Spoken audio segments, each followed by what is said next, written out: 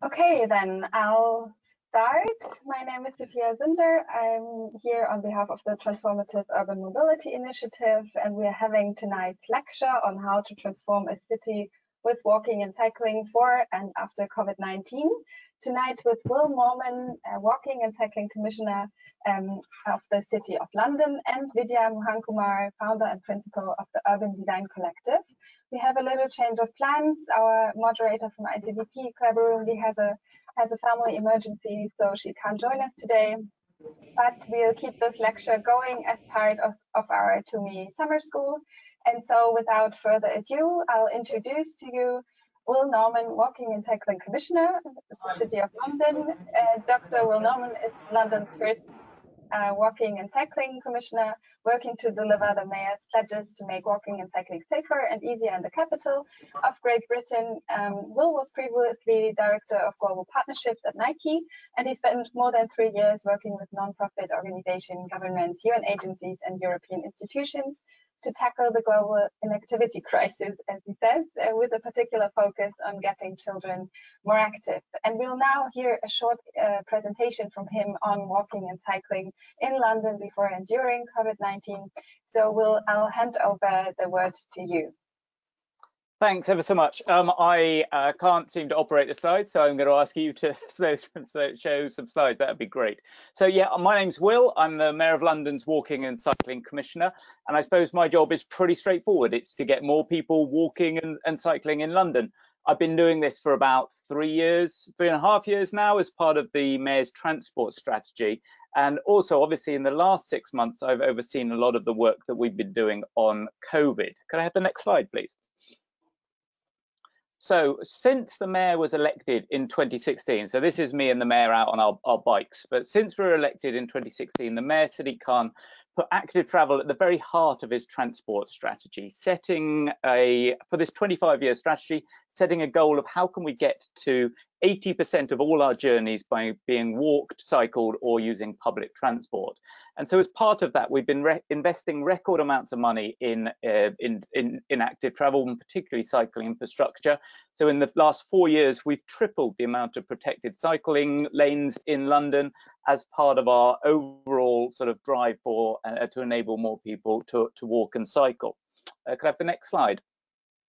So, as with everywhere else in the world, you know, the UK went into a pretty strong lockdown back in March. The pubs, the restaurants, the shops were all closed, and Londoners were really only able to leave the house if they had to work, if they needed to go and get food, or they needed to get some daily exercise. But for those people who were out and about, particularly for those people who were exercising during lockdown, one of the silver linings to this very dark crowd was that there was a lot less traffic on our roads. This is an image just behind number 10 Downing Street, the Prime Minister's residence. And in normal times, this would be clogged up with traffic. But during COVID, with no traffic, suddenly it was a pleasant environment for families to ride their bikes. Could I have the next slide, please? And one of the things that we found in London and you know across the world we see this is that the biggest thing that stops people cycling is not feeling safe, and largely because there's too much traffic. So when the traffic went away, what we saw was everybody starting to cycle, and we saw a glimpse of what we had been really working towards with our Healthy Streets strategy. And when we looked at the data, you can see that cycling's the only mode of transport where numbers have gone up.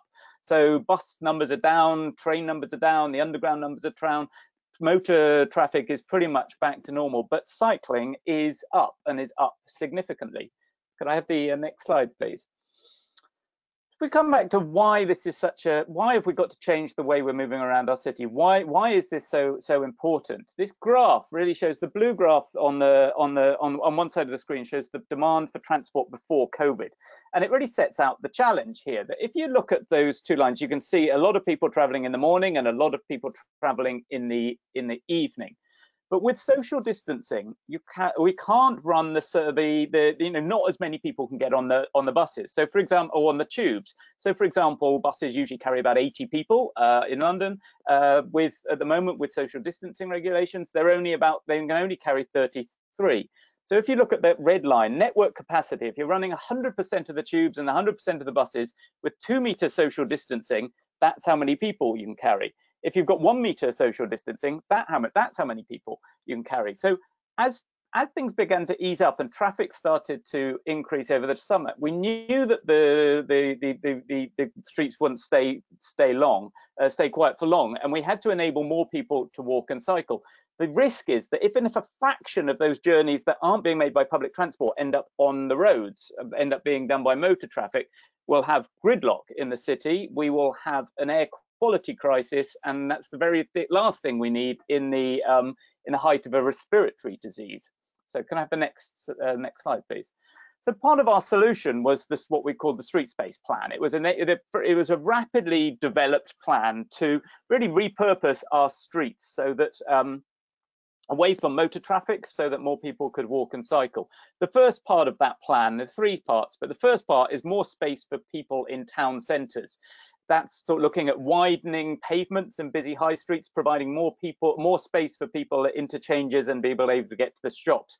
This is in South London, and it's usually a very busy road, typical big bus tube interchange, busy market, pubs, there's the concert venue, the Brixton Academy around the corner, and there really isn't enough space. So if we have the next slide, you can see what we've done with that. We've widened the pavement by the bus stops to give more people space to socially distance using, this literally went in overnight with a rubber curb and filled it with tarmac. And if you look at the next slide, the day after it went in, we saw people take to the ground with a whole load of chalk, and people loved it, reallocating space from cars for people. So the first point, next slide, please.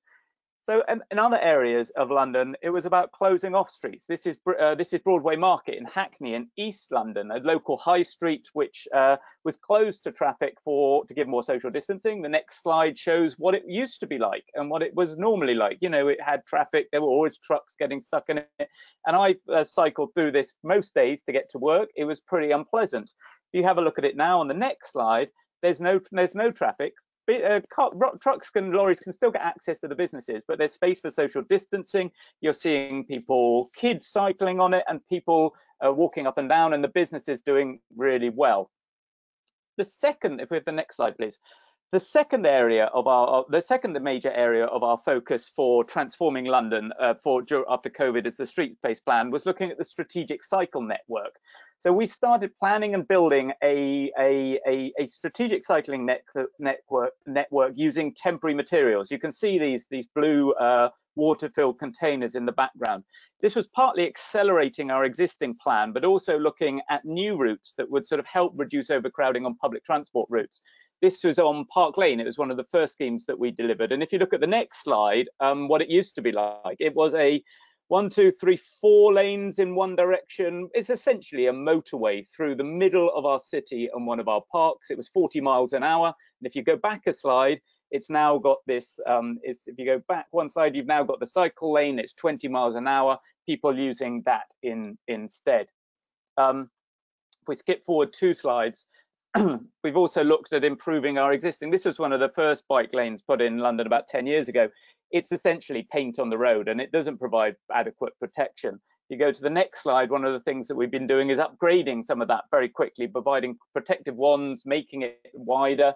The next slide shows how by the Tate Britain in central London, you've got people, if you can imagine cycling along the blue bike lane and a bus comes into that bus stop, you've then got a clash between buses and cyclists. You look at the next slide, what we've done is put in a temporary facility called a bus stop bypass, which provides cyclists with a lot more protection, and the buses stop on that island.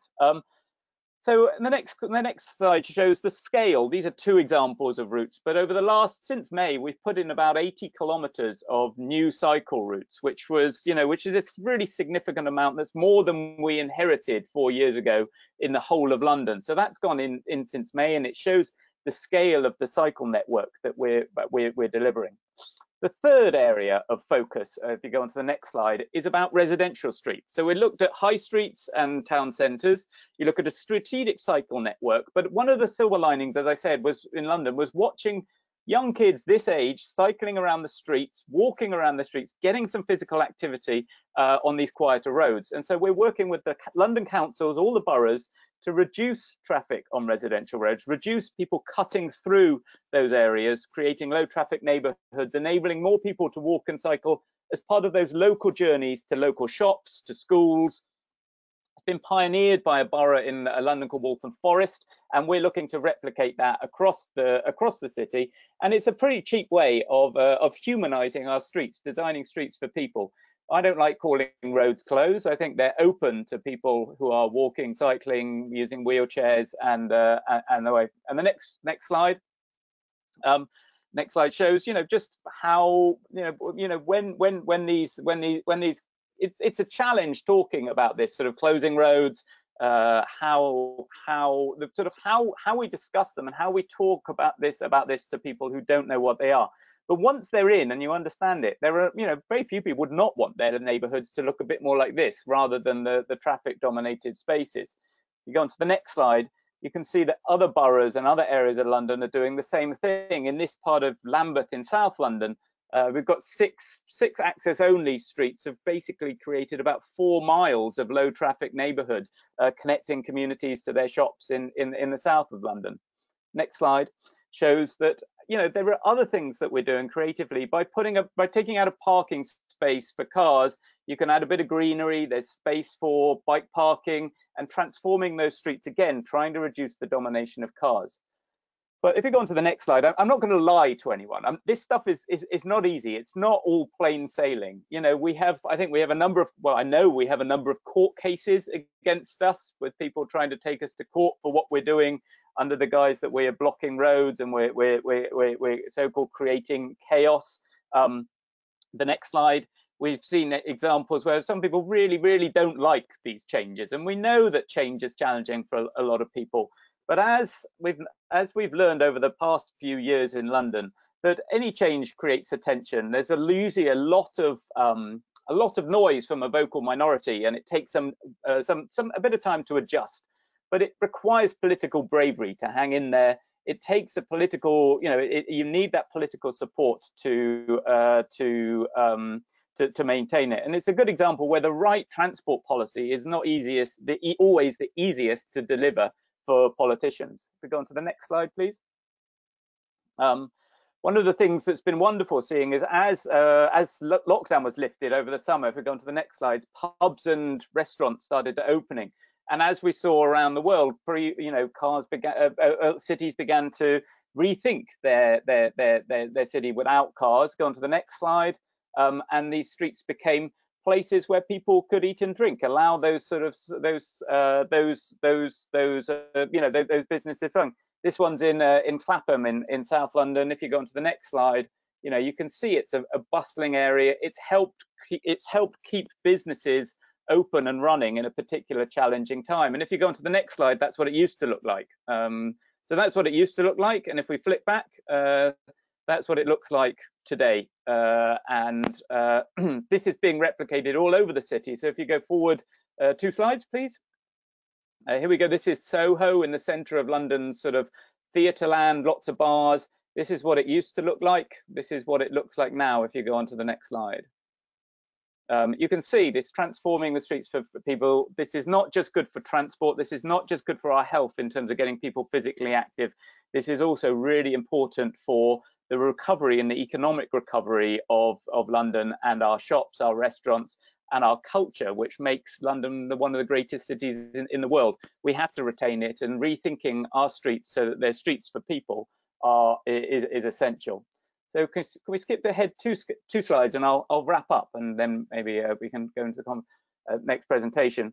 So if I was going to summarize, everything's changed in the last 6 months, but at the same time, nothing's changed. We already had a strategy to get more people walking and cycling, and we were making good progress towards that.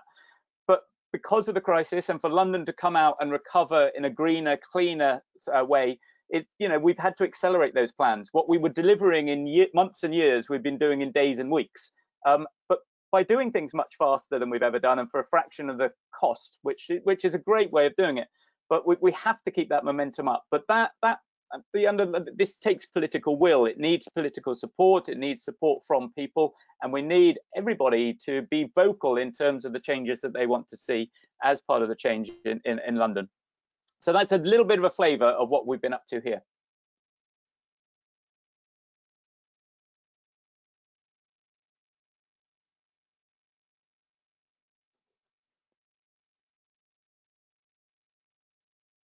Hello? Hi, sorry. There we go. So thank you very much, Will, for this super interesting presentation. And I asked all the participants to write down their questions here in the chat. We'll keep, or in mind so that we can answer them later after our panel discussion, to which I now invite Vidhya Mohankumar. She's a founder and principal of the Urban Design Collective. Vidhya is an architect and urban designer with over 15 years of work experience in India, Ireland, and the United States. And her work is focused on creating cities that are people-oriented and centered around transit as part of the Sustainable Development Agenda. And her approach is driven by research that is grounded and intersectional as a way to understand the everyday urbanism in cities. In 2011, Vidhya founded the Urban Design Collective, a collaborative platform for architects, urban designers, and planners to create livable cities through participatory planning. And so we will now deep dive into our panel discussion. And to kick it off, maybe, I ask the question to both of you directly, and whomever feels free to answer it. So what do you think, why has walking and cycling as a means to counter COVID-19 been so successful? We heard some examples, but like, what do you think are the top priorities, why it became so successful? Vidhya, I've spoken very, why don't you go first?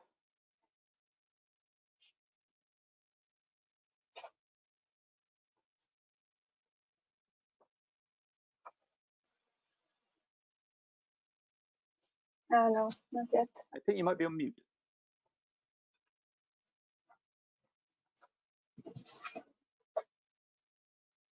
We were able to hear it before. How about now? Yes. Yes. Now. Is it fine now? Yes? Mm-hmm. Okay, got it. All right.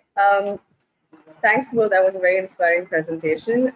I just, Sophia, just to, before I sort of take your question, I just thought I'd, since I'm not presenting slides, I just thought I'd give you kind of an overview of the walking and cycling scene in the Indian context.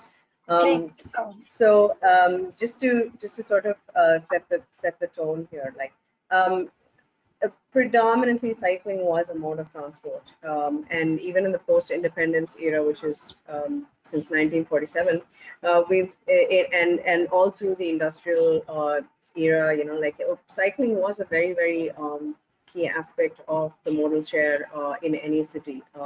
It was a very common sight in cities to see factory workers driving their cycle and getting to work. So what changed was in the post-liberalization era, when there was, a sort of relaxation of foreign investment, and there was, it really opened up an economic boom for the country as such. And so with it came an increase in prosperity, an increase in disposable income amongst citizens, and I think that was really the turning point. And that increase in prosperity unfortunately led to the proliferation of several, unsustainable modes of transport. Owning your personal vehicle became a matter of pride, and I know a lot of cities have the same story, but just in terms of a timeline, this happened in the 90s. So there has been a very steep rise in the number of privately owned vehicles on the streets since the 90s. It hasn't helped that public transport hasn't, seen a large amount of investment in terms of what could be done to improve it. So it kind of, has there is a stigma with public transport in the sense that it is still perceived as a poor man's mode of transport. And everyone, in their climbing the ladder of success, like you're in the bus, you want to get out of the bus and you want to get into a two-wheeler first, and then from there on you want to get into a car and so on. So like about 10 years ago, the city that I live in, Chennai, was registering 1,000 vehicles every single day. Which means that we were adding 1,000 vehicles. And this includes commercial as well as personal private vehicles. But I mean, the road capacity isn't increasing, and there's no, I mean, there's no way that that's going to increase. But you're adding 1,000 vehicles every day onto the street, and that's definitely not auguring well for the city. We've been seeing, I think in the 90s until the early 2000s was that era when, you know, we saw traffic congestion as a huge problem in several Indian cities. And much like many developed countries, we were making the mistake of putting in flyovers. We saw again a proliferation of flyovers as ways to combat congestion. But the focus towards non-motorized transport as a solution, as a viable solution to deal with congestion, actually only emerged, I would say, in around 2008, 9, 10 onwards. Like, so literally only over the past decade has there been a shift towards non-motorized transport. The conversations and debates around non-motorized transport have been on the rise in the country, across the country in several cities, only over the past decade. It also helped that the Smart City mission, which was launched in 2016, enabled several cities to look at bicycle sharing as a viable mode of transport that could be installed in all of the cities. So several cities looked at pan-city networks of bicycling and the installation of public bicycle sharing systems. It was encouraged by the Smart City mission. Parallel to this, we also saw several cities going in for metro construction. So the talks about integrating metro with public bike sharing, all of it started only, you know, in the last, say, 5-6 years is where we are at, if I was to give you a timeline, right? So this is where we're at. But the stigma, the stigma associated with cycling and public transport is still very, very largely unaddressed. So despite a lot of investment from a lot of cities going into the construction of metros and the installation of public bike sharing systems in several, we have 100 smart cities, designated smart cities across the country, and all of them have a component of a public bike sharing system that needs to be installed. But very few have seen success. Very few have actually gone ahead and managed to install it. There are a lot of other problems associated with it, which is largely related to procurement and tendering and finding somebody who can actually, put in a system like this and run it. It's not easy, you know, as a transport planning system. Bike sharing is not as easy as it sounds. That, you know, it's not like you just put a few cycles out there and people start using it. The other thing that's missing, of course, as Will pointed out, is infrastructure. You know, you don't put in a public bike sharing system without the infrastructure for someone to ride the bicycles on. So we're still kind of like, you know, in this, you know, weird stage where we want to get there, but we're not figuring out, you know, we're not putting all the pieces of the puzzle are not in there yet. Now, fast forwarding back right now to where we are with COVID.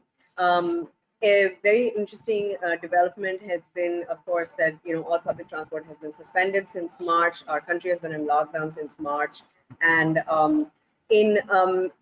if I get it right, in June, there was a challenge that was launched again under the Smart City mission. It's called Cycles for Change.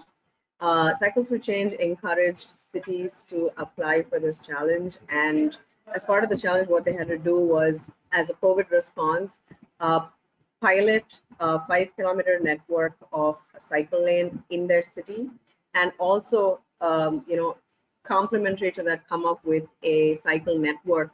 The network map that Will showed us for London, like, I mean, that's the sort of goal, you know, like, that they need to come up with a network map that covers the larger expanse of the city, if possible integrated with the public bike sharing systems, which are either in the planning stage or in the, you know, implementation stage. And so the challenge is currently ongoing. We have 90+ cities that have registered for the challenge, and we are currently working with Kochi to help Kochi install this pilot of 5 kilometers, and also get their network in place and make sure that the pilot integrates with the larger network as an effort towards scaling up. So that's where we're at. It's interesting that COVID has sort of opened up this window of opportunity that so many like a whole decade of efforts towards promoting non-motorized transport has been largely unsuccessful. So right now, cities that are part of the Cycles for Change Challenge are looking to integrate with their larger mass transit systems, metro lines, public bike sharing, and any other sort of efforts that have gone into the realm of walking and cycling in the city, and as a way to consolidate everything. So that's reporting from here. Great, thank you, Vidya. Yeah, please.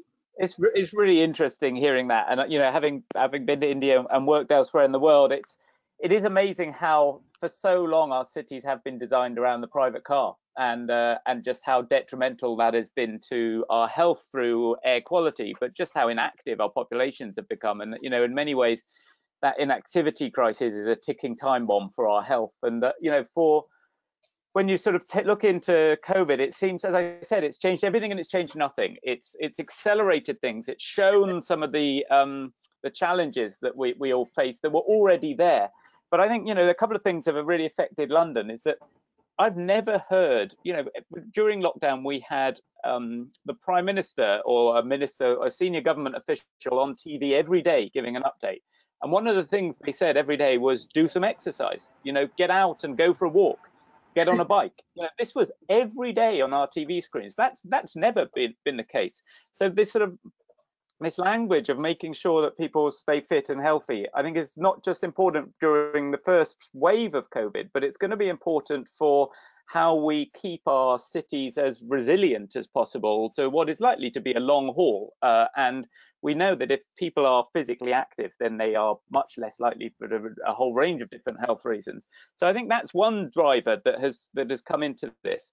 But I think the biggest driver in so much of this is that it's actually just quite fun. When people have been in lockdown and whatever, we saw more people out on their bikes or getting these old bikes out of their sheds and off their balconies and fixing them up, or kids getting on the bikes, or our we do have a hire bike system, which has seen the biggest record increases ever.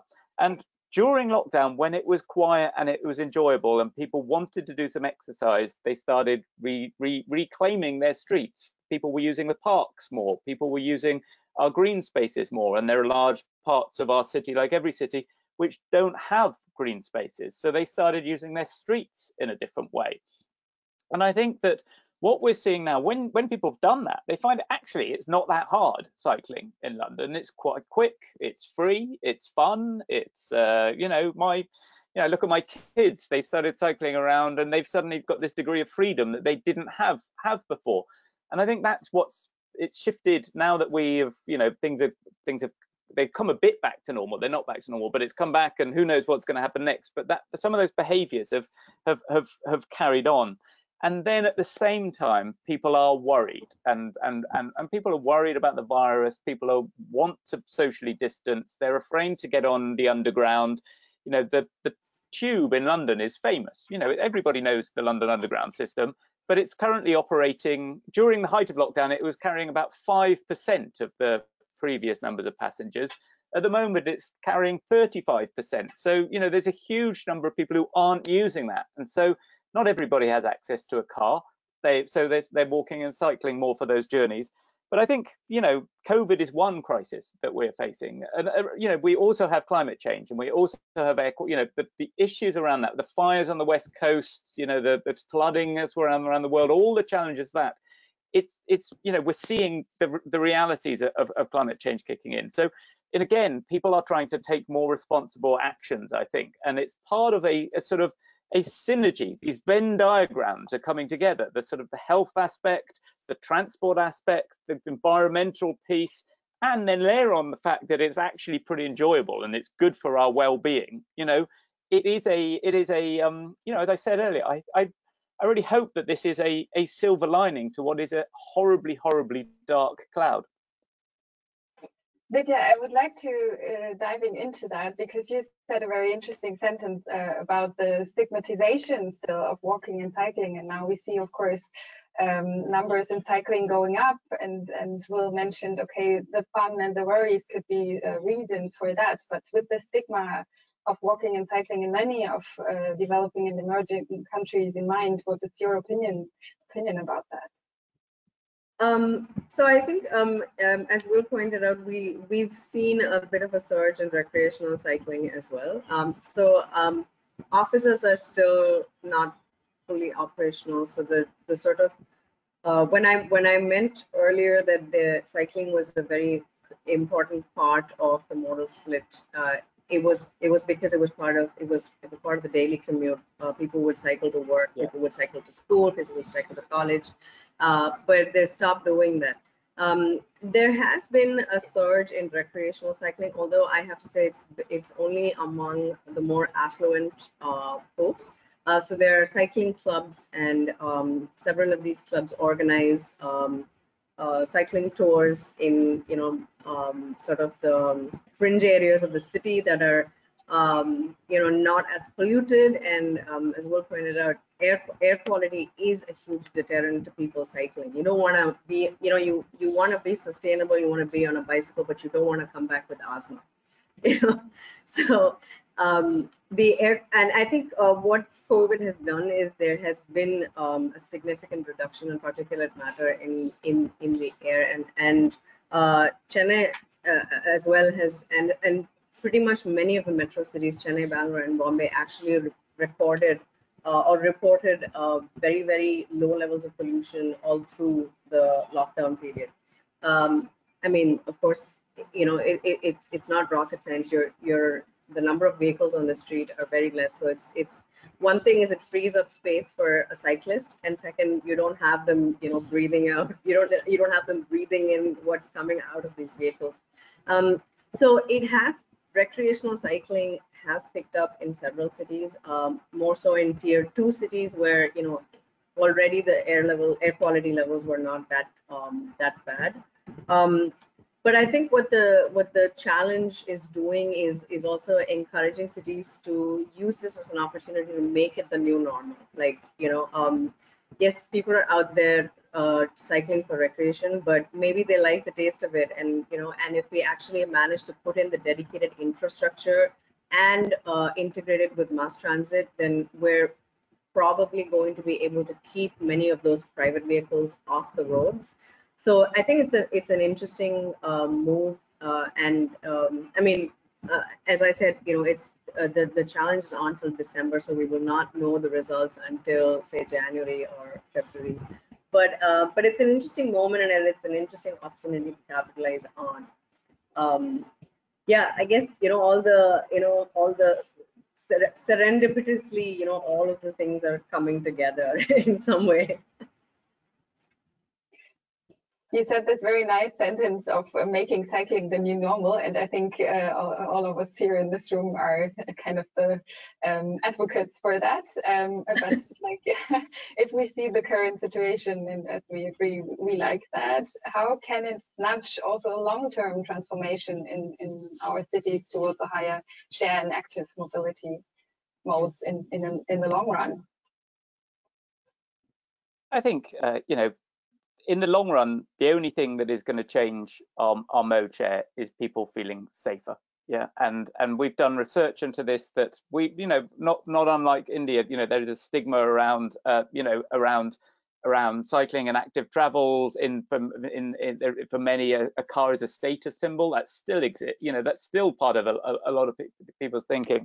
But we know that in every age group and in every sort of cohort across the city, whether it's ethnicity, it's socioeconomic groups, whether it's gender, you make the road safer, people will be more likely to walk and cycle. So the only real way to actually change a city is to redesign it. We've seen it in the Netherlands, we've seen it in Copenhagen, we're seeing it in London, we're seeing it in Paris, we're seeing it in bits of New York, and we're seeing it in smaller cities all around the world, both developed and developing. we need to make those roads safer. And if they're safer, if you build the bike infrastructure, people will come. So that has to be the long-term goal here. But it is also about shifting conversations. It's shifting a culture. It's shifting behaviors. It's making it normal.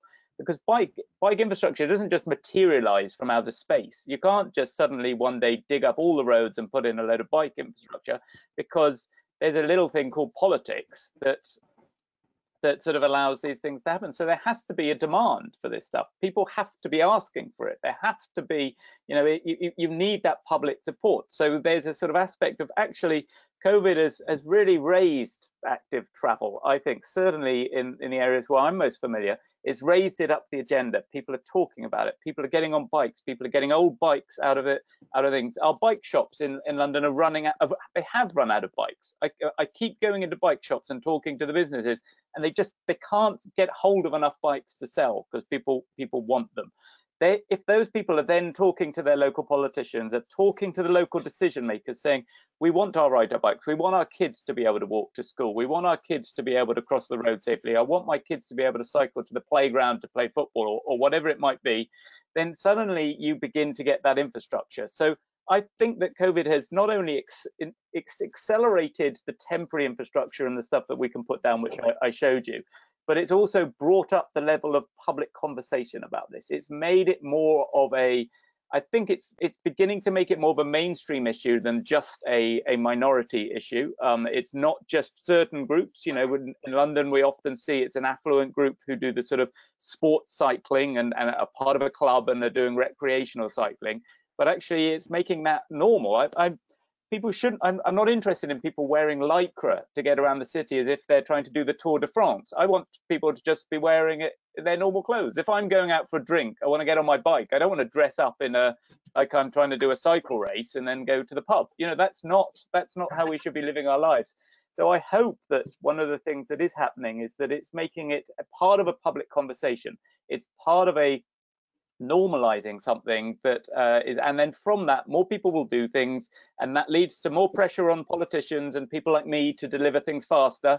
And with more public will behind us, it's easier to do that, and it's easier to overcome some of the hurdles. So I think this idea, this cultural shift that Vidhya talked about, this idea of making this a new normal, the idea of making this open to everybody, and it's not just seen as a minority pursuit, so that is vitally important. Vidhya, would you like to add? Sure. And I mean, just in terms of the conversation on how to do this, right? I mean, of course, there's politics, and of course, there's the will to actively push and drive this agenda. But I think what many cities are looking at, and is this sort of new fascination with the tactical urbanism approach, and I want to talk a little bit about that. I think, again, I think this really ties back into the political pressures to do something, to show something on the ground, to have something, to talk about. It's all about the buzz, tactical urbanism as an approach has kind of really picked up, and over the past 5 years, coinciding with the smart city mission and the promotion of bike sharing and the shift toward conversations towards promoting non-motorized transit infrastructure, there have been several organizations, including GIZ, who we've tested out tactical urbanism initiatives across several cities in India, and I think the transforming the city for walking and cycling, really gets its push through tactical urbanism. So you're piloting something that's temporary on a trial basis. It allows cities to test out the idea of, does this really work? Are there really takers? And then, so Will was talking about the demand, right? Like, how do you create that demand? And I think one way to create that demand is by putting in a temporary intervention through a tactical urbanism approach, allowing the people of the city to experience what it is like to have a dedicated piece of infrastructure that is focused on walking and cycling, and encouraging them to use it Also, I mean, I think we all know the one of the sort of signature elements of tactical urbanism is the splash of color that it comes with. So the color is enticing. The colors that you put on the floor are very enticing for someone to want to be on it. It's a great photo op for many people, and it really gets a lot of people curious and wanting to come and see what it is. So I think it's also an interesting way to drive that push towards walking and cycling, especially in the COVID era. And we've seen several cities going for this as well. Like, listen, there's less traffic on the roads. Let's just take that one extra lane, put in a temporary thing. It's not going to cost us much, but at the same time, we get to test our idea. And if they like it, it sticks. You know. Yeah. So I think in terms of a strategy, it is emerging as a very preferred way to go about enabling this shift. Yeah, I think you're right that it helps enable a shift, but I also think there are limits to tactical urbanism. So, for example, we've got at the moment, where the most dangerous points in our roads are the junctions. 80% of people who are injured on our roads, it happens at junctions where two roads collide. Tackling some of those just through tactical urbanism and allowing the movement of vehicles, and let's be honest, we have to have some motor vehicles to make our cities work. I'd like them to be cleaner. I'd like them to be less, but we'd obviously need people to move stuff around, and there are essential journeys that do need to be made cars. So there are some limits to tactical urbanism in terms of the quality of some of the schemes that can be done, not just in terms of how they look, but actually how they function from a transport planning perspective. But I do agree with you, and it's something that I found really exciting in London. It's just the skill of the guys across the whole, guys and girls across the whole city who are doing a brilliant job in rolling stuff out and thinking differently. And I think this sort of the tactical urbanism is inspiring in the short term, but it also seeds something in the long term about rethinking what is possible, rethinking how we do things. We might not be able to do everything in temporary materials and at the pace that we have been up until now, but it shows that we can think differently, and that is an incredibly exciting prospect, I think. It is, and Sophia, I don't know if it's possible, but to share a video of a project that we did last year, and this was actually pre-COVID, but it inspired the city enough to want to take it up as a permanent intervention, and that's where we're at. And this was again a project that we did with GIZ and in the city of Coimbatore. I don't know if it's possible to accommodate this, but I do have a video, and I could post the link on the chat. That's great. Please post it in the chat. I think we for this session we have cut off the technical stuff, so we wouldn't be able to hear the sound. But please, all participants, feel free to click on the link. But one. All right, I put it on the chat there. Yeah. I mean, if it's for anyone to look at. This was a project that we did last year in November, and but we also pushed the limits on it, and we tested several other ideas in terms of enhancing the livability. So we had shade structures, we put in a bit of planting to give them a natural feel of what the street could look like if it was made as a permanent intervention. I think it was received very well by all of the folks that walked along that street. Several of them, in fact, thought it was a permanent intervention, and were a little upset when we told them that we had to uninstall it in like about 2-3 weeks. but it was good enough because the city went on to take it on as a permanent intervention, and the designs are currently in progress, and the construction has been a little delayed because of the lockdown, but otherwise, yeah, we're hopefully we'll see the street looking like that in a few years.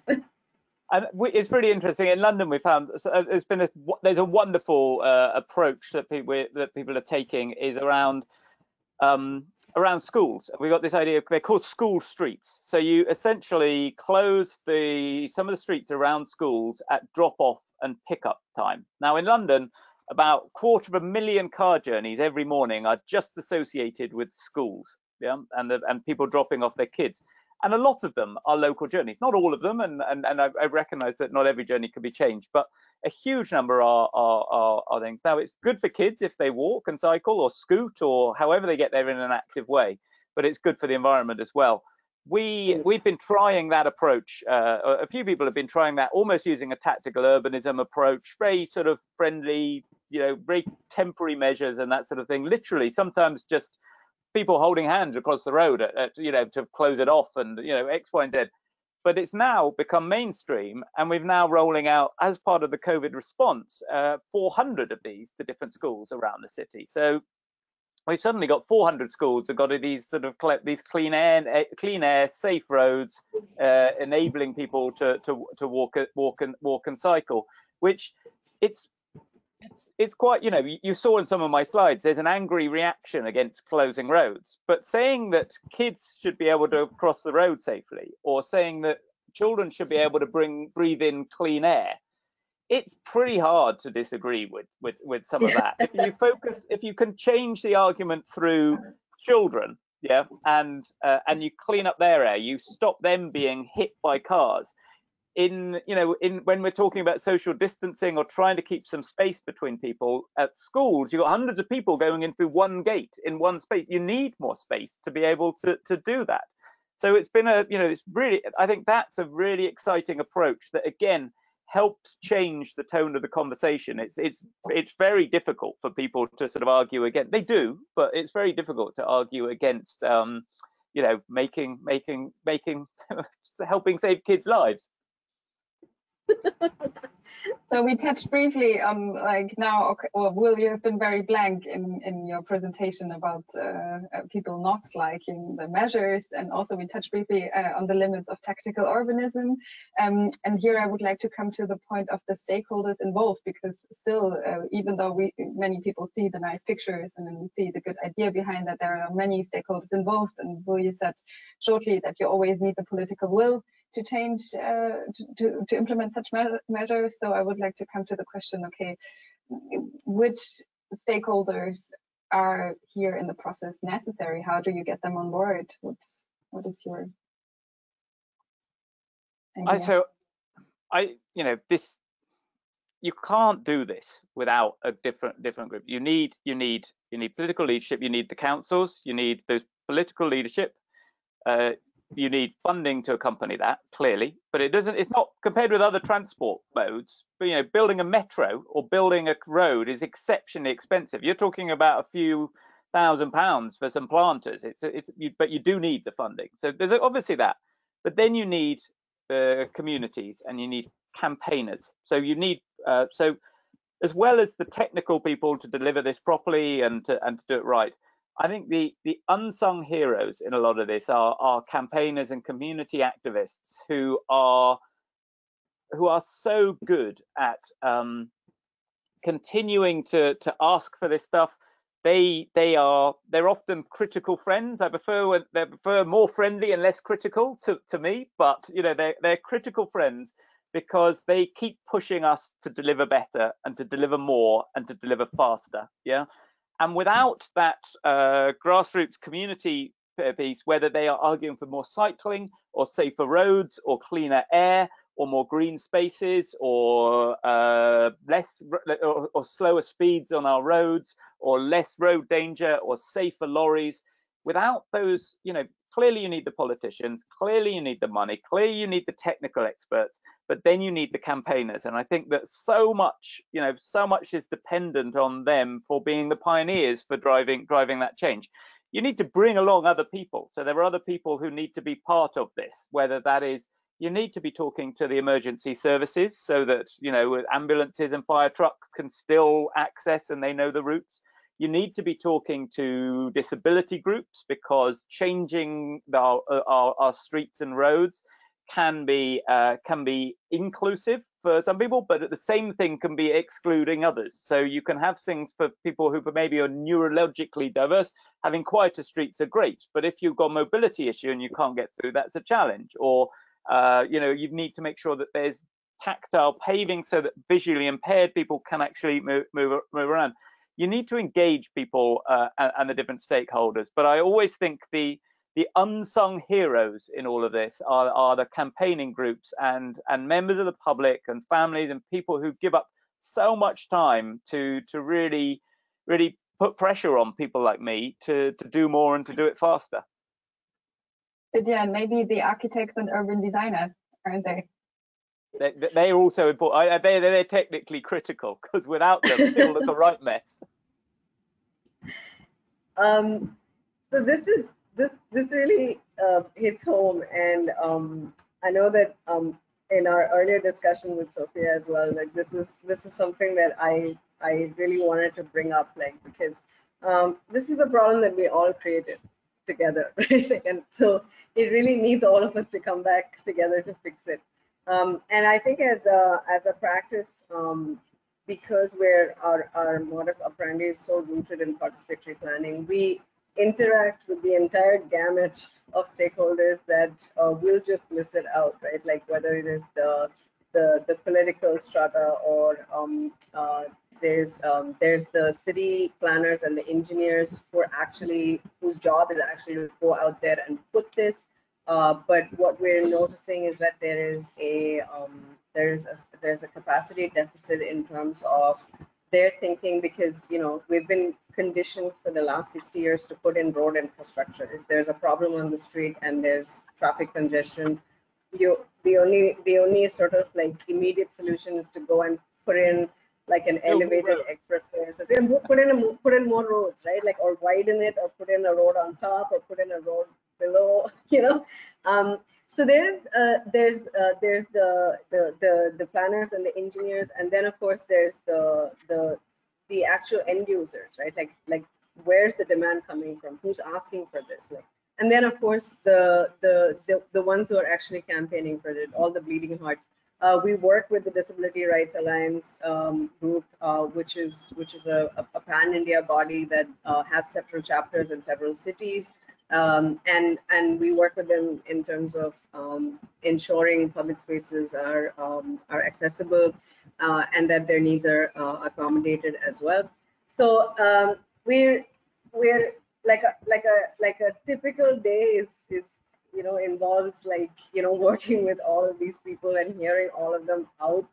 And I think the role that we tend to take is more of a facilitator or an enabler, right? Like, so the activists and the campaigners, as Will pointed out, are critical, but the criticism needs to be channeled in the right way, in a way that it is constructive for city officials to take action on, right? Like if they're just out there on the streets and they're protesting and they're screaming themselves hoarse because something is not accessible or something is not there, it's not going to result in action, right? So I think we're kind of in that place where we were taking it all and then packaging it in a way that is palatable for everyone, and as well in there's also the political strata where you need to sell a project like this, right? Like it's like there's no will for it. There's not enough money in a project that is focused on walking and cycling as there is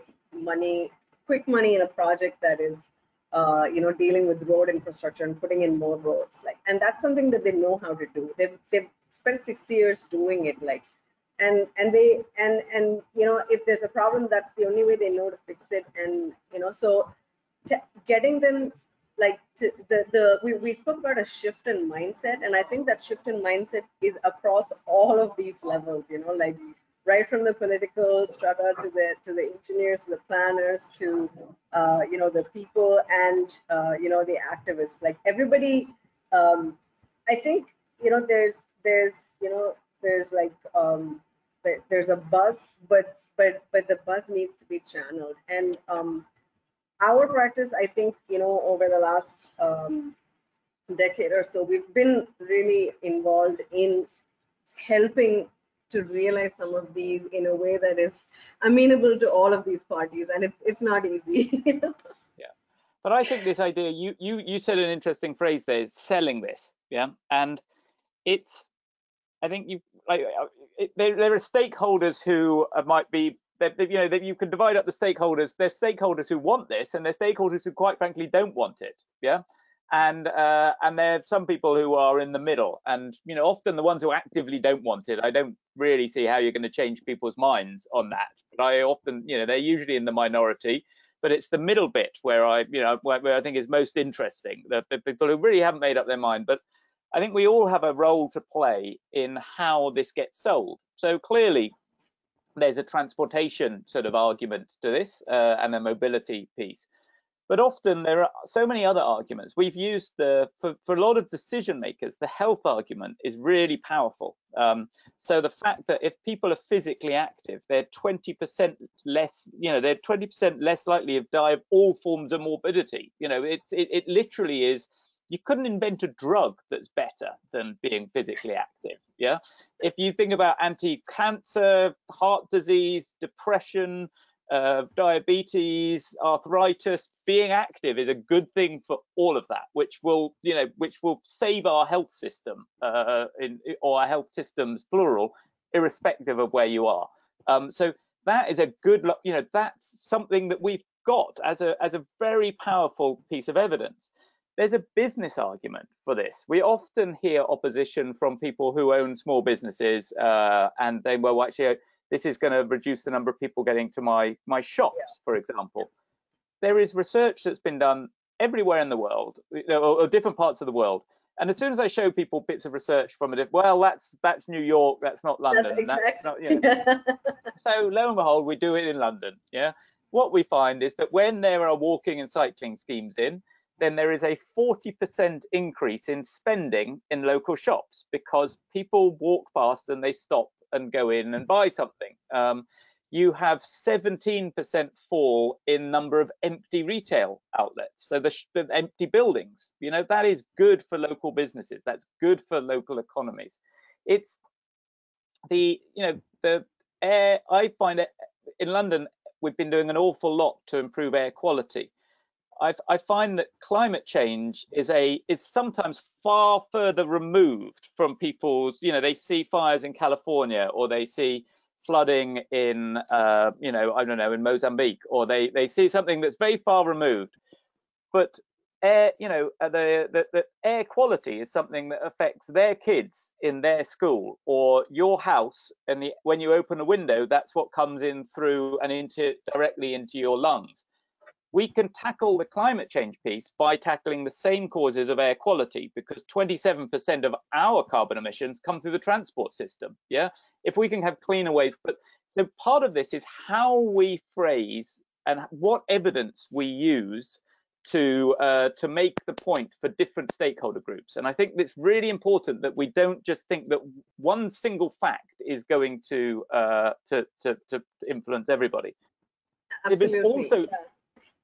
There's also the point that actually facts are helpful, but they don't always change people's minds. You need stories, and there's a storytelling piece to this of individual people and the experiences that they've gone through, and making this not just about a sort of PhD student sort of presenting their findings, but actually how this has changed an individual's life. Yeah. And an individual that you could relate to.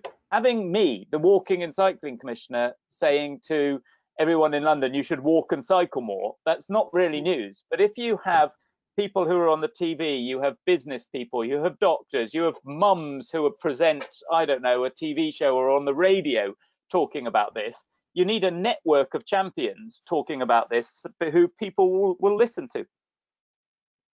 That's, I think, a nice sentence to now go over, sorry, Vidya, to our question and answers, a network of champions. And I'm quite sure we have a lot of participants here who have a lot of interesting questions for you. So due to time reasons, sorry, Vidya, we will dive into those questions now. And therefore I hand over I just wanted to say one thing that, whenever we're trying to sell the idea, I think, it's never about statistics, but it's about how personal you can make it. And you've got to make it personal for each of the stakeholders. So it's literally personalizing it for the, you know, for all the different stakeholders that we're dealing with. So I was just kind of like reflecting on what Will was saying, and I was like, this is what we do as well. Yeah.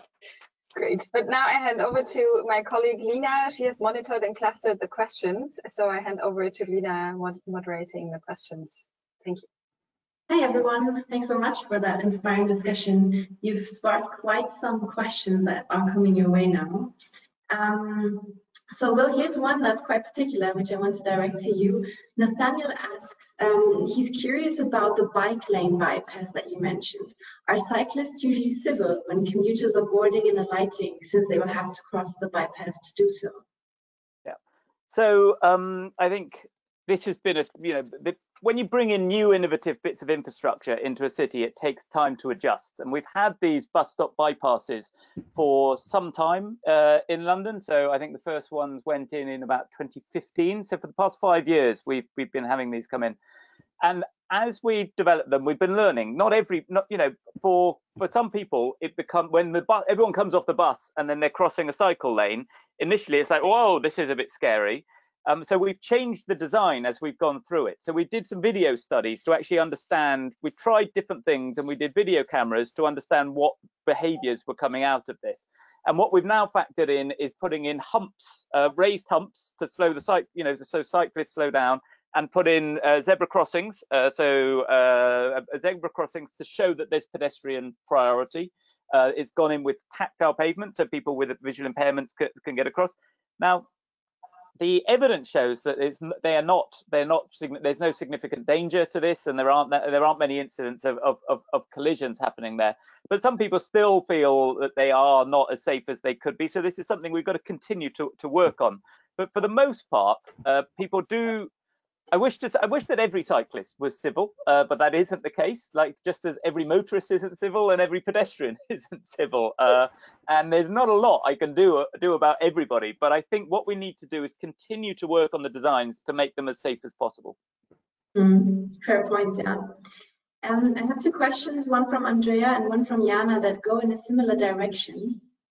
So they are interested in how you deal with opposition in political leadership when implementing these innovative measures. So how do you, engage these people to support kind of a mind shift that you're trying to bring to the city? Vidhya, do you want to start? Yeah, I can take it. So what we do is, of course, I think it's really important to find the right collaborations, and that's pretty much how we get anything done. So there's different levels of governance. It's not, you just have to find the right set of people that are interested in promoting non-motorized transport, walking and cycling. And so as a practice too, we're happy to work with any of the range of stakeholders, like whether it's an activist group or a resident association, homeowners association, or a local councillor who's interested, or if it is the city's commissioner, or if it is coming directly. So I think in terms of our work, we've worked with several different stakeholders. It's just about finding the right fit of people that are interested to move this forward. And the impetus could come from anywhere. That's what I'm saying. I guess the approach that we take is to just keep our eyes peeled for who's out there, who wants to push this, and then help them do it. This is a problem. This is a problem around the world. I was in Amsterdam last year before all of this nasty COVID stuff up, and I always look to parts of the Netherlands and the work that they do, and it's just like, wow, some of that stuff is fantastic. But I was talking to one of the planners, and they had a similar opposition to a new scheme that we had in London, and so. But I think there are a number of things that we certainly do. I think the key thing is spending time and engaging and continuing to work with people, even if they are opposed to you. listening to their concerns, changing and tweaking designs on permanent schemes is important, and show they've been listening. We don't get it right with the drawings first time. Why should we? You know, it's ridiculous to think that everything we will do is going to be perfect. But that is where the consultation and the engagement is so important. All those. Then there's a consultation, engagement, talking to people, building local support. You know, that's why I talk about the activists and the campaigners who I can't be at every school gate or in every pub talking about the benefits of this. So, but what I can do is provide the evidence, provide the facts, because usually when these things go in, a lot of myths are created. You know, suddenly, oh, I'm going to create more air, for some reason bike lanes create more air quality problems, or you know that suddenly people are going to start getting run over by bicycles, and that's going to become really dangerous, or that, you know, there are all sorts of myths that come out. So providing the evidence and the talking points for other people to be able to make those cases is a really important piece. Recognize, and then you're not going to change everybody's minds, but it makes, with proper evidence and facts, it begins to make some of those arguments against things harder. We come back to some of the discussions we've just had. You know, if people aren't going to cycle, do they want, you know, do they want? So just talking about cycling is wrong. I think walking and cycling is really important. This needs to be as inclusive as possible. And actually, you know, getting kids to walk to school is a really important thing, and not many people can argue against it. So it's how the arguments are made, how much engagement and consultation happens. It's also recognizing that you can't win every fight, you know, you could spend all your life fighting for one particular scheme. My approach is, you know, well, you fight as much as you can, but I want to get stuff delivered. And what we repeatedly find is telling the story of successes helps. Yeah. So, for example, I showed some pictures of one area called Waltham Forest, where people have got the low traffic neighbourhoods, and then their neighbours say, well, why haven't we got that? That's not fair. Yeah, why can they listen to birdsong on their streets? Why is air quality in that neighbourhood below the European legal limit and it isn't in mine? You know, and if you can tell those stories, why is my cafe busier? Why isn't my cafe as busy as his cafe round the corner?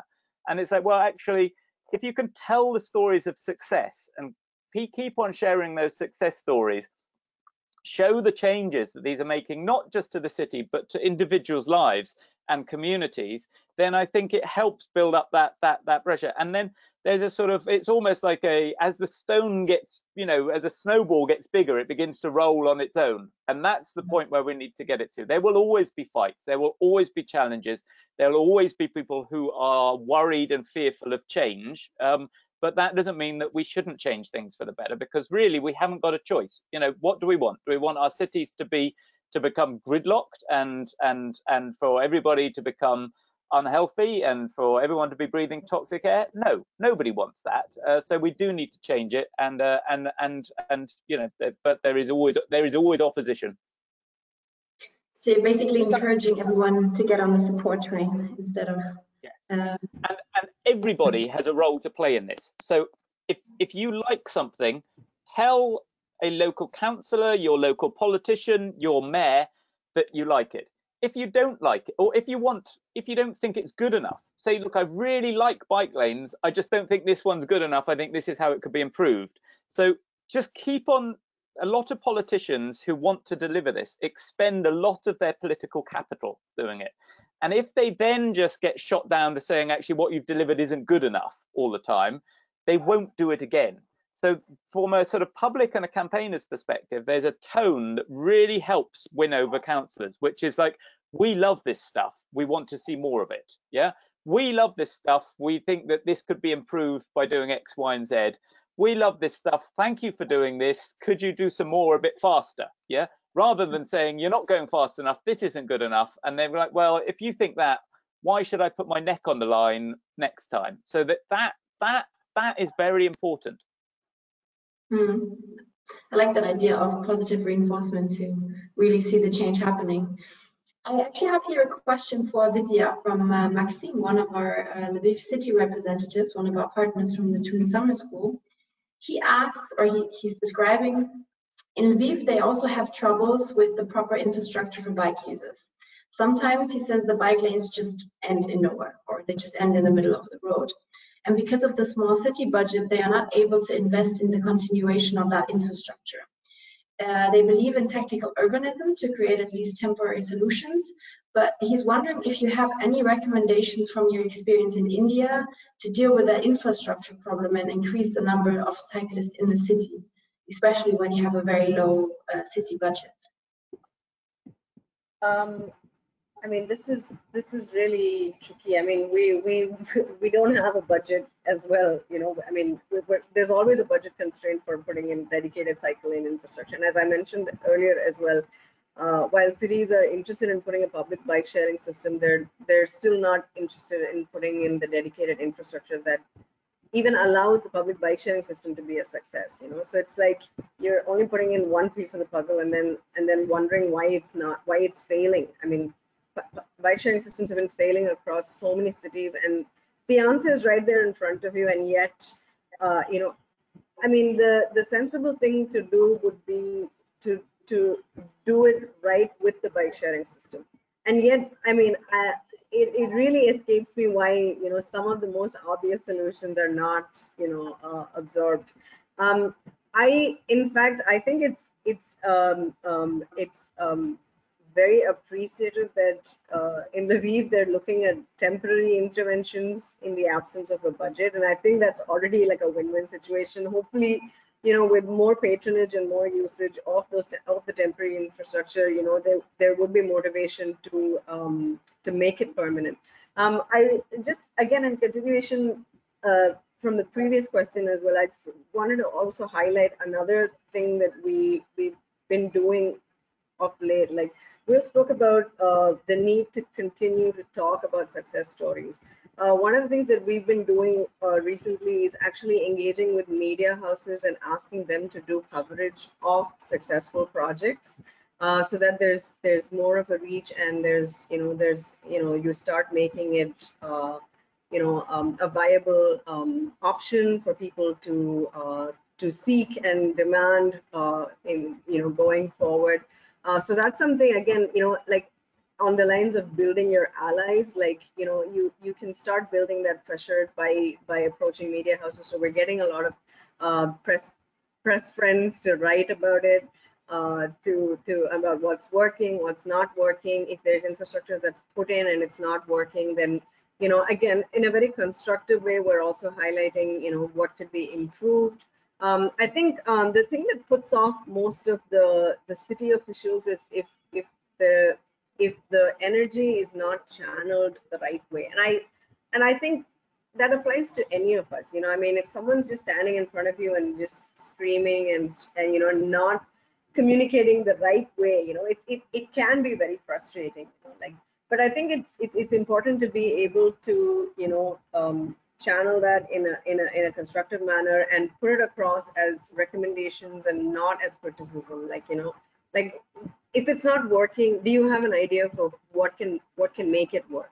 And I think city officials tend to start getting interested. They'll pay attention to you. They'll give you their ears if you're able to tell them what they can actually do, instead of just telling them what is not working. Can I come in on that question? Sorry, yeah, please. Yeah, to that point around, bike lanes stopping in places. This is a problem in London. That I took a journalist out on a bike ride, and I showed them all this beautiful infrastructure. And at the beginning of the bike ride, I said, "Will you tell me where you think the political boundary is between two areas?" Now, one area is famously very positive for cycling, and one area is very famous for not being. And I said, at the beginning of this bike ride, tell me. And he shouted out at exactly the right moment, because it looks completely arbitrary. The bike lane stops, but that is down to a political boundary. Yeah. And most people who live in cities have no idea where the political boundaries are. It just doesn't matter. I live in London. I could go here, here, and here, and it's just London. But actually, from a technical perspective, those political boundaries suddenly become very clear. So that's one thing. The second point is that all schemes have to stop somewhere.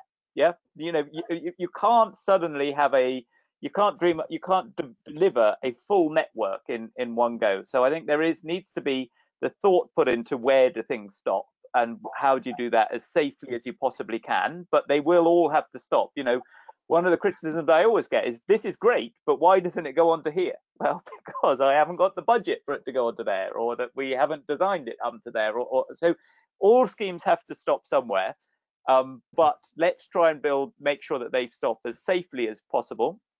But also, you know, we are trying to build a network. We have a plan for a network. We can't build it all at once. So let's build parts of it, and then as they get busier and as people see the benefits, then it becomes easier and easier to fill in the gaps in that network. So I think what's important is to have a plan, to have a strategic plan of what you want to get to, yeah, and say, right, we will build this and build it as much as we can, as fast as we can. Now, some bits are much easier than others, because there might be a very wide road, or there might be some existing space or an existing path that needs improvement. There might be some bits that go under a railway bridge, and it's really very, it's sort of physics just make it impossible to do that. Now, what do? Do you not do the whole scheme because it's got one narrow piece? Or, you know, there's a degree of compromise as well, and then we return to it as our thinking develops, or as the roads change, or as traffic drops, or what have you. But I think the key thing is having that strategic plan, delivering as much as you can where you can in a coherent way, but recognizing that you can't deliver everything at once. I have to say, Maxime is also being a bit modest here, because the city of Lviv has actually made quite some progress in that sense, that they have strategically identified where they need to start building that infrastructure. But he does have a question for you as well, actually, because I think, I mean, for them too, that's a very important point in the city. So he asks if, because you've shown a picture for the tactical urbanism interventions that you've done, and he asks if you have any policy regulations or any, you know, guidelines in the City of London that you use and apply when you use tactical urbanism. Yes, so we have a whole raft of technical design guidance that we have both for permanent measures and for temporary measures. There's less guidance, I think, at the moment around some of the tactical urbanism stuff, but we're developing more of it. But all of that is available if you go to the Transport for London website, tfl.gov.uk. We have what's called the London Cycling Design Guidance, which is, you know, I think it's in the UK. It's, you know, it's the best that's available in the UK, and people can use that and share that. But we do have some principles that I think are true everywhere. So some of the guiding principles are that if it's a busy road, there's sort of limits to the number of cars, that if it's above a certain number of vehicles per hour, then cycling facilities need to be physically segregated and physically separated from that traffic. If you can reduce the number of cars and you have quieter streets, then there are other measures that you can play in. There are measures around the width, there are measures around the materials, there are measures around the times at traffic lights and X, Y, and Z. So all of that is available, and, you know, but happy to share it if that would be useful. Great to know that it's accessible on your website. We'll be sure to also post that website as a follow-up to this webinar. Yeah. I have another question from Andrea for the both of you. She's asking, how can you encourage the new use of streets as a permanent state? How can it be built as a narrative to strengthen that idea and motivate decision makers to keep promoting the transformation with citizens as a priority? Vidhya, do you want to go first? So how do we make this permanent with citizens as a priority? Is that what you said? I think so. The general idea is, how do you engage citizens in a way that, you know, there's basically no way around making the changes permanent and kind of, you know, setting it in stone that now you've maybe done these temporary measures, but they're actually already accepted for good. I could start if you want. Yeah. But I'll let you take it first. It's a very good question. It's something we're battling at the moment. We've just, in the last 5 months, we've rolled out 80 kilometers of cycle lanes as a temporary measure using temporary legislation. You know, how do we get that to make that permanent? We have to consult the public, we have to engage people, but we also need to, you know, we have to modify it and change it. It's not necessarily easy to shift from permanent to from temporary to permanent, both in terms of the politics and the engagement piece, but also in terms of the cost, because actually digging up the roads and putting in permanent cycle lanes involves changing the curb lines, the drainage, the electrical, the gas supplies, our Wi-Fi, the broadband fiber optic cables, and all of that stuff it's very easy to put some plastic wands down. Building permanent cycle lanes becomes more expensive. So there's a sort of there is an engagement piece for the public, and then there is a technical budgetary piece of how we can do that. And Andrea asked an excellent question, and it's one I don't have the answer to. Maybe if I come back next year, I'll be able to say how we've made all this stuff permanent. But at the moment, this is one of the things we're working on, and it's a very, very live issue. We'll be sure to follow up then. Yeah, I think we really should have this conversation again next year, just to see where we're all at with this. Like, because I think it's safe to say that we're at a juncture where the change is like happening. There's the conversations are really sort of heating up, and we're seeing more people involved in this, and we don't have a sort of what do you say, a mandate for participation, or rather we do, although we do have constitutional laws that encourage public participation in public projects, there are very few consultations do happen, and particularly in the case of projects related to non-motorized transport, I think it's really rare, because one thing, there's budgetary constraints for projects of this nature. I think cities are still struggling to find funding to make all of these permanent interventions. All the cities that we work with, have the same problems. Like they're sort of struggling to find road space and prioritize non-motorized transport in the existing road space that they have. The tendency is still to give the lanes to the cars, and there's still so much apprehension towards segregating lanes for pedestrian and cycle movement. So I think it's a really big shift, simply because we're looking at temporary interventions to incorporate these in our street sections right now in Indian cities. So it really remains to be seen where we will go, with this. And I am really curious to see how much of the temporary interventions do become permanent interventions in a year's time. So yeah, there's a lot of so many other issues, and again, I think the question on funding, really got me thinking as well. Like, because when the person, I think it was Maxine, who asked about, what do you do when you run out of funding? And I think as a practitioner, one of the challenges that we have is also to figure out ways to fund the project. Like, for instance, earlier today we were in conversation with the commissioner who's in charge of the disabled access in our streets and public spaces. And so we were having this conversation about how we can retrofit public spaces, particularly the beach in our city. And then the conversation went into funding, and then they were like, maybe we can pull in some funding from the road safety division, and use that to make the retrofit that suits disabled friendly access, right? So there's also, I think it's also a creative process. Like, I mean, I see the challenge more as a creative process, where we're all in a problem solving mode. You're trying to find the money, you're trying to find the will, you're trying to find the allies who will help you make this happen. And I think that pretty much defines the work that we do as well here. Mm-hmm. I have one last question for the both of you, which I think is quite an interesting question. I've never, to be honest, I don't have thought about it in that particularly. So Bhakti asks, when you're trying to get people to walk and cycle more rather than using motorized transport, is there a difference in your approach if you're doing it in a city like London, where people predominantly would use a car, rather than, for example, an Asian city where people might be using motorcycles and other forms of motorized transport more?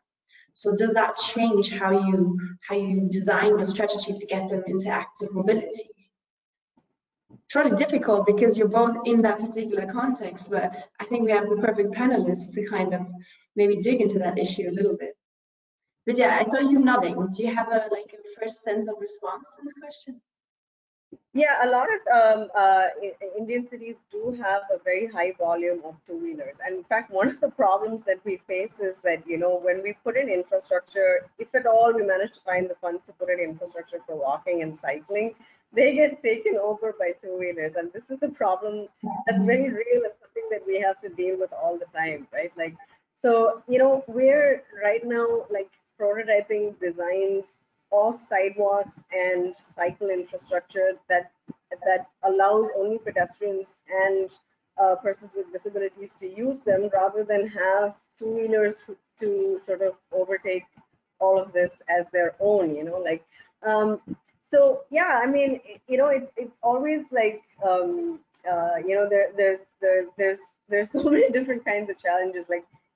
Even after you find, like I said, even after you find the money to put in the infrastructure, it's not used by the right kind of people, by the actual stakeholders that you intended to put them in for. Yeah, as I said, I think the approach is to look at every challenge as every problem as an opportunity to create something and to push the boundaries, either through design or through governance or through policy or whatever it is, whatever it takes, whether it's a campaign that is required to make this change happen. You never know, you've got to have a multi-pronged approach, is what I always say. It's never like, oh, this city did this, it's going to work somewhere else, or oh, look, I can, this is the only solution. I've got a problem, and this is a solution that works somewhere else, and it's going to work here. No, our cities are so intrinsically different in their DNA. The sociocultural and the socioeconomic makeup of the cities, and the public perceptions towards non-motorized transport are all so different that each city requires a very contextual solution that we need to be thinking of. So the problems are unique. The solutions need to be as unique as well. I would go further than that. I'd say every area of the city is a different context. So if you look at London, I've got a map behind me. This central area is probably some of the busiest pavements for walking in the country. We've got the busiest bike lanes in the country in that area. We've got 90% of the journeys going into that spot there are by walking, cycling, and public transport.